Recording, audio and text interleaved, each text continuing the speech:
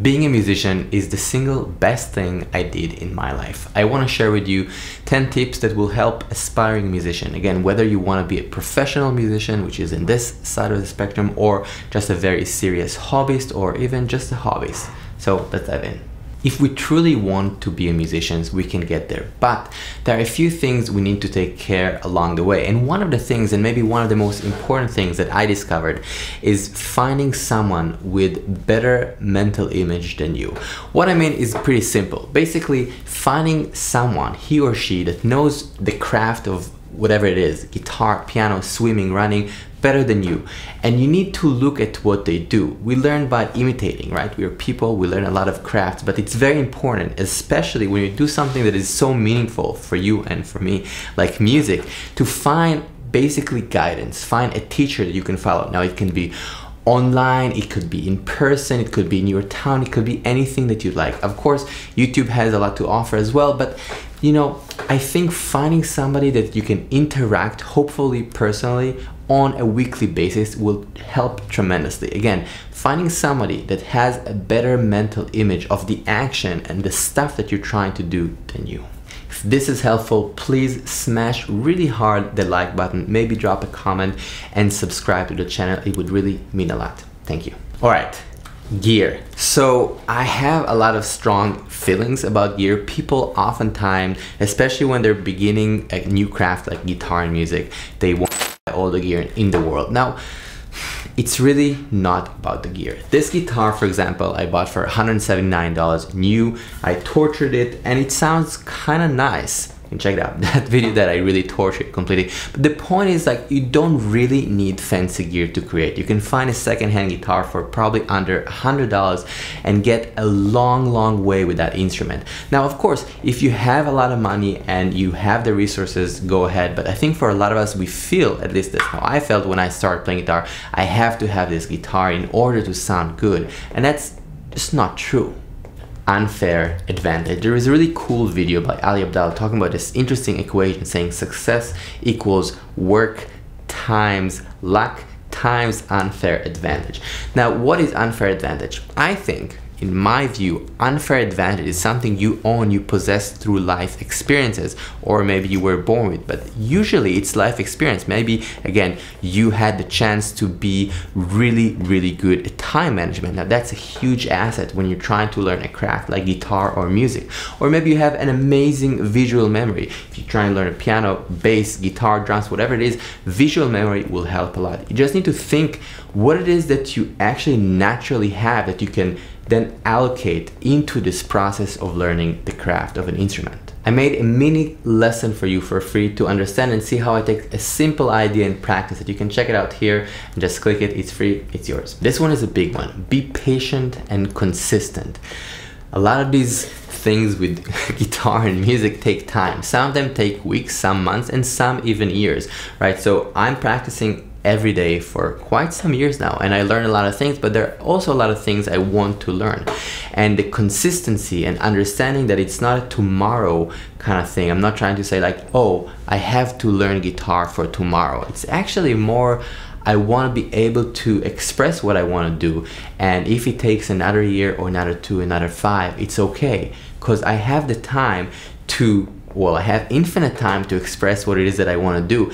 And I think it's very relaxing for me to understand that these kind of like processes are sometimes long, and that's okay. It's a part of life.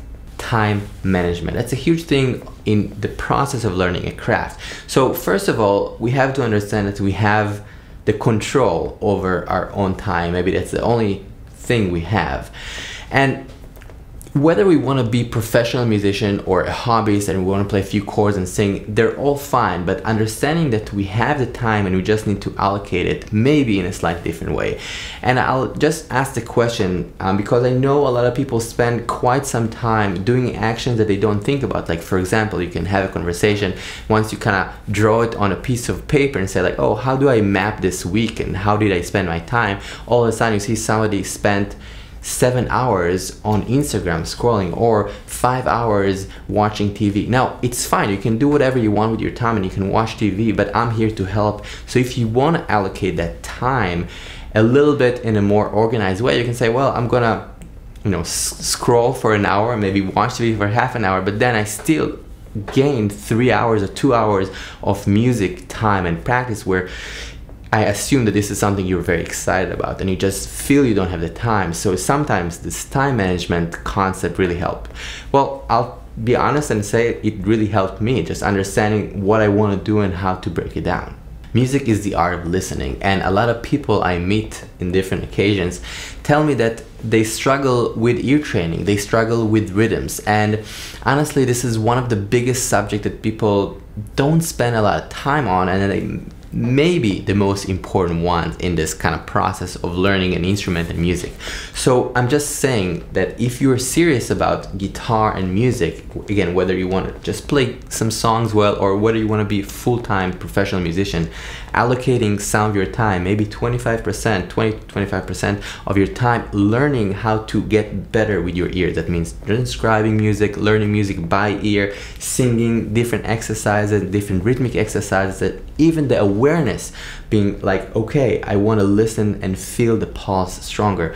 This means that you will get stronger, and allocating this time into your practice will really help a lot. To me, music is a very social thing. So basically playing with people is an essential part of the craft. I'm saying it because I find people that tell me, email me or something, saying like, hey man, I'm trying to get better, but I don't know what to do, it's not really happening, and they tell me their story, and it seems like they're practicing, but they're actually not doing the craft, right? So we get good at what we do. So if we want to be able to play with people in a band context, we need to do that. And that means that you need to make a decision with yourself and hit up your friend, or go to some shows and start talking with people to meet other musicians. So I would strongly recommend for any amateur / serious and somebody that really wants to basically progress with their craft to be social, right? And hit up people and play with people, because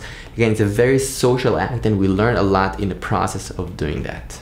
For me, oftentimes I used to get very overwhelmed, and it happens to me also these days. And what I do is I'm trying to write my practice schedule for the week and sometimes for the month. I'll try to understand what are the different exercises that I used to do from zero to now, and what are the exercises that I truly feel with some clarity of thought that would be helpful and beneficial for me to improve. And then I say, okay, I have 2 hours or 4 hours a day that I want to practice, and these are the things that I'm going to do. And then by writing these exercises and making some sort of schedule for myself, I can see that I'm going from point A to point B. And of course, sometimes I'll play an exercise and it's really hard and it takes a little longer. Sometimes I get better in an exercise and then it kind of plateaus. And then that means I need to move on. Not do the same exercise again and again, but try to practice in a way that I'm learning music all the time and changing the angle and kind of attention toward the music. Believing. I think as musicians we have a lot of ups and downs. The ups are great and it's amazing experience to play with people and to experience this energy of music, and the downs are pretty low as well. I think it's not easy at times from different aspects. Of course, financially as well, musicians struggle oftentimes. It's not like we have a paycheck, so it's different aspects of life are more complex.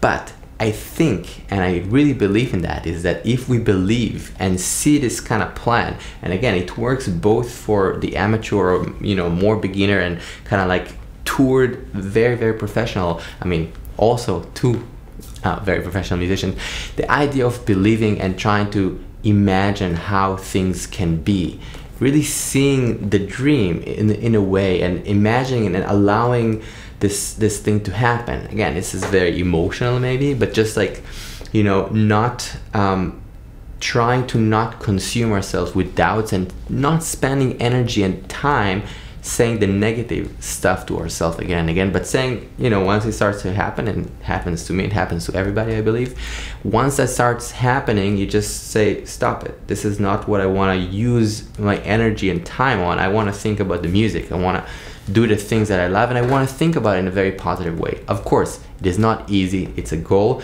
but I think we can stop our train of thought and say like, allocating a lot of energy and time thinking about bad stuff that can happen and this is not what I want to do. This is not what I want to be, quote unquote. So that's important, and we have the ability to edit. So to summarize that point, I would say believing in this positive word that can be and is happening. Thank you so much. I hope this was interesting and helpful. I'll see you guys very soon, and I appreciate you hanging out here. Peace.